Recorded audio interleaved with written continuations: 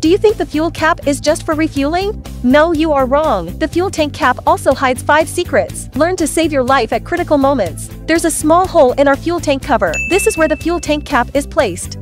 Second, I don't know how much gasoline is suitable for my car. Look at this, it will be no problem to add according to this. Third, forgot which side the fuel cap was on when refueling. Let's take a look at which side the triangular arrow on the dashboard is pointing to. Where's the fuel tank cap on the outside of the car? Fourth, we all have a drain hole in our fuel tanks.